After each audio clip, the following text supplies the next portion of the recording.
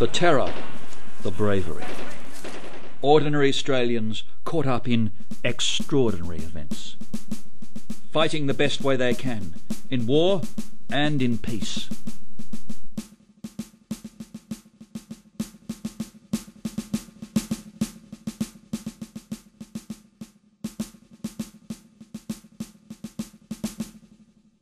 In August 1999, the tiny Southeast Asian land of East Timor votes for independence from Indonesia after 24 years of brutal occupation.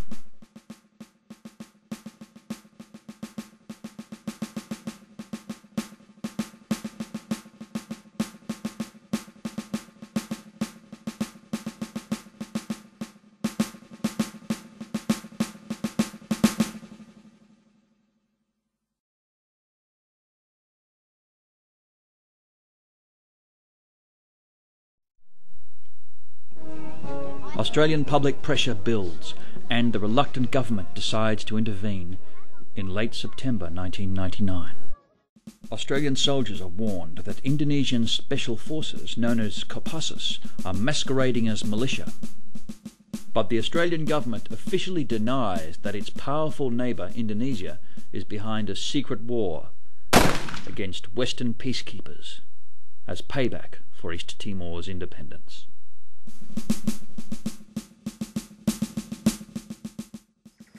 To me, it was like I was trained for war.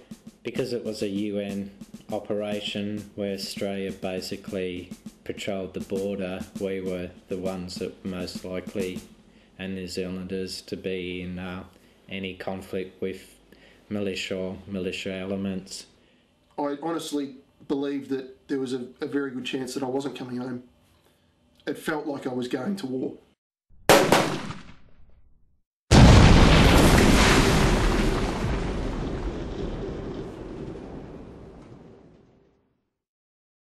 And then suddenly I heard a bang as the first shot went, and then an eruption of fire from the front, and I thought, is this really happening? Is this for real?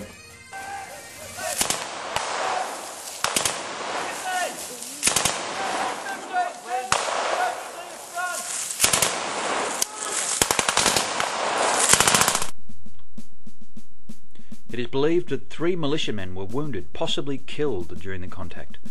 The 5 remaining militia had probably dragged the wounded or dead back across the border into Indonesia.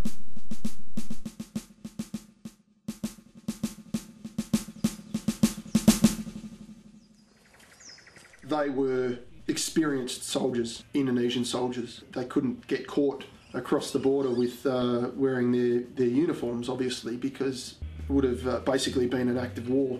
So it was never something that they could admit, and it was definitely not something that our government would have been willing to admit either, because it would have raised more questions. And I had so much frustration, mainly at the way that we were treated.